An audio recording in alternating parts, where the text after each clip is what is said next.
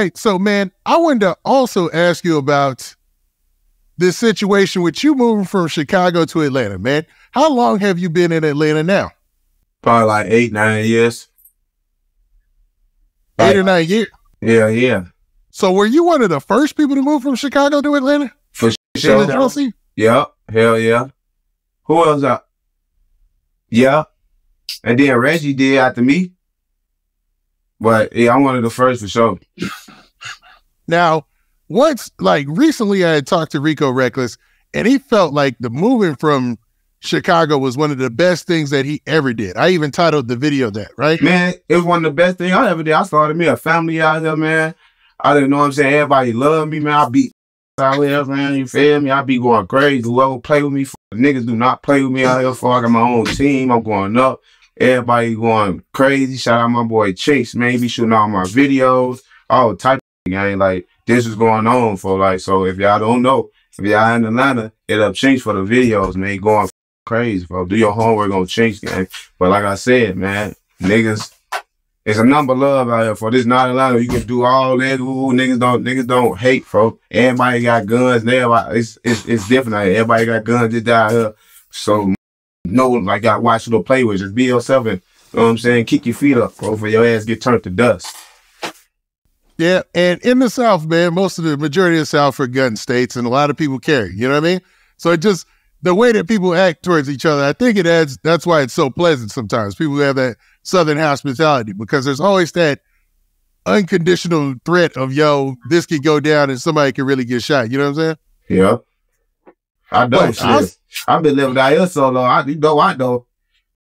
I love out here though, so it's just like, I'm telling you, like, I get paid for shows back to back. Like, it's different. Like this is a party city, guy. This is Black Hollywood, you feel me? So guess what? If I want to have a show tomorrow, I can have a show tomorrow. If I want to have a show every day out here, I can have a show every day out here, okay, and get money.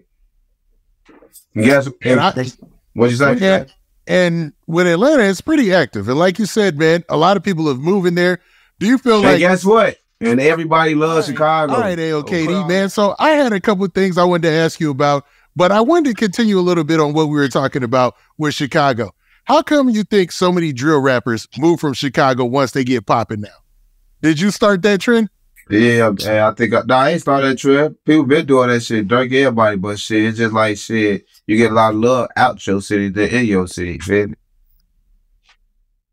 Nah, that's facts. I ain't gonna lie about that.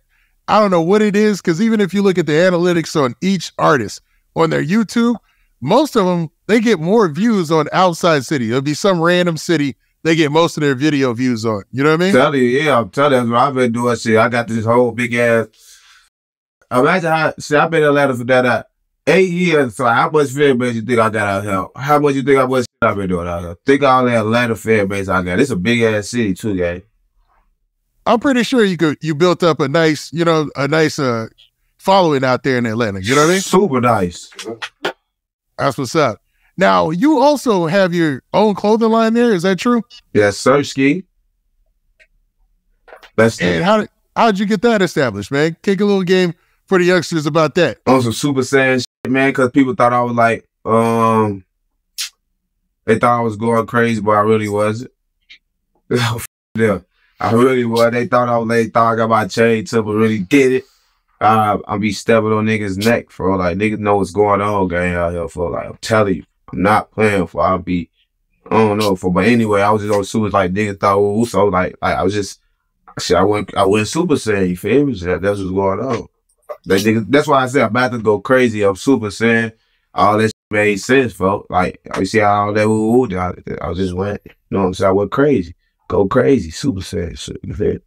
Nah, I got it, man. Yeah, is that gonna be your new thing, or you just that's just your way of explaining how you powering up and moving ahead in the industry? You know what I mean? This is my new thing. I'm just knocking all these rappers off the map. Like Lil Migo, he blocked me, bro. You ain't see that video? That's doing like a million. I just said something about Lil Migo. That shit got like 1.3 million. He blocked me quick. You don't need no more jury. What's his name? Yo, this dude right here with the C-Woo, all they got took it away. You don't need no more jury. I told him he don't need no more jury. He blocked me.